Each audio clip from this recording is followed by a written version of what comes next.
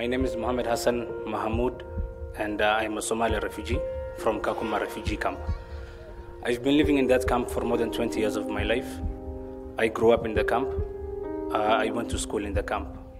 When you live in a camp for 10, 15, 20 years, you start to lose yourself as the complexity of your situation dawns on you.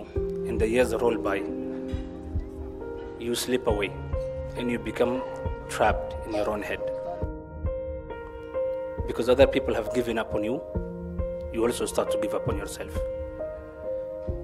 And then you're sucked into a vicious cycle of dependency, victimhood mentality, and hopelessness. But education changes that narrative. Education tells you that there's a different way. Away from depression, away from hopelessness.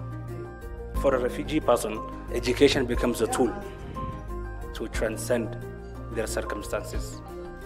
When I say education changes a refugee's life, I'm not merely talking about the fact that education enables you to get a job and then you can work for yourself. I'm not talking about that aspect.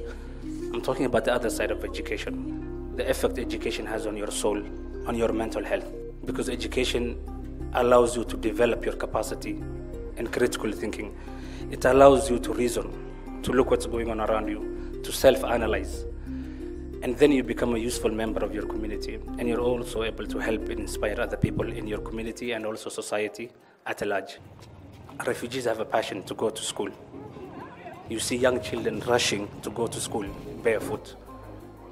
And although classes are overcrowded and resources are stretched thin, that does not deter them away from pursuing education. It's easy to say that you believe in equal opportunity. It's easy to sympathize with displaced people. It's a lot harder to put your money where your values are, to contribute to support refugee education in Kenya.